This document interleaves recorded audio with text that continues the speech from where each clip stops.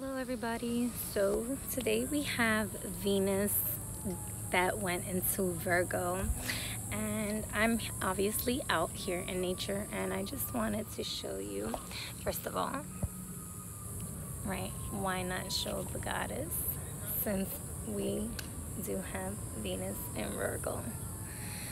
And then I'm gonna let you go. Let you see the beauty. And do you see the dragon? Hope you guys all can see well with the camera.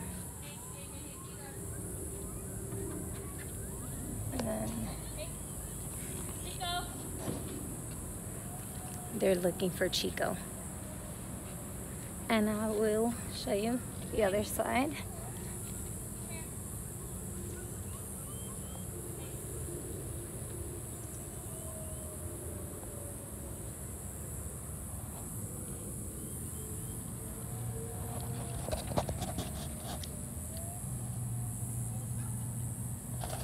I'm sorry, my camera might be like a little off because of the glares.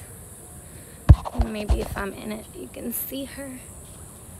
Who that is? Who that is? Oh yeah. So, okay. Enough of that. If you're still here and you're still watching, you're still awesome. So, just wanted to do that. So what do I have to say about Venus being in Virgo? Oh, well, first of all, let's just say we are still in Leo season and transitioning into Virgo season. So how about that? And it is going to be a shift, right? From like that fire, right? Although it's still so sunny. That firepower to like the really grounding energy of Virgo.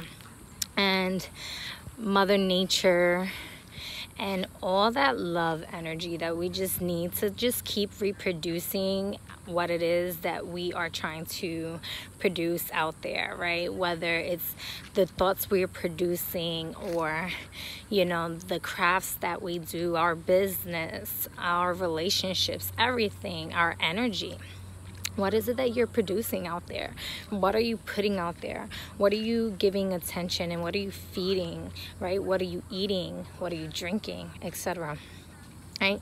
It goes in so many different realms and dimensions. And the beautiful thing about Virgo energy is coming from Leo's energy.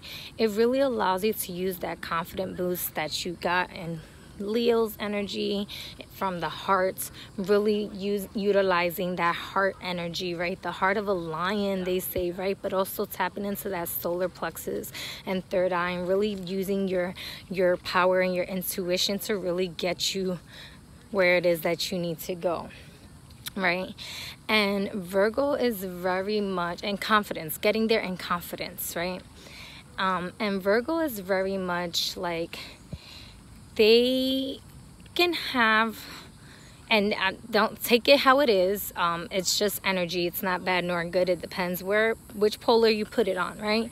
So Virgos like to kind of be like perfectionists in a sense, and so with that energy of trying to perfect things, they have to learn how to adapt first. So this energy is really gonna help us ground all that fire energy that we had, but in a way where it's not just grounding back to the earth and not doing anything with it. It's actually really just neutralizing those energies that could not withhold the fire of Leo, right? That were burned and purified, and anything that was left over is to get adapted to, is to ground into, is to settle in, okay? Settle into your genetics and get to really connect with that energy that did stay, right? Anything of that higher frequency that stood in the purification process of Leo's energy, stood of the purification process of that unconditional love for the highest and greatest good energy, right?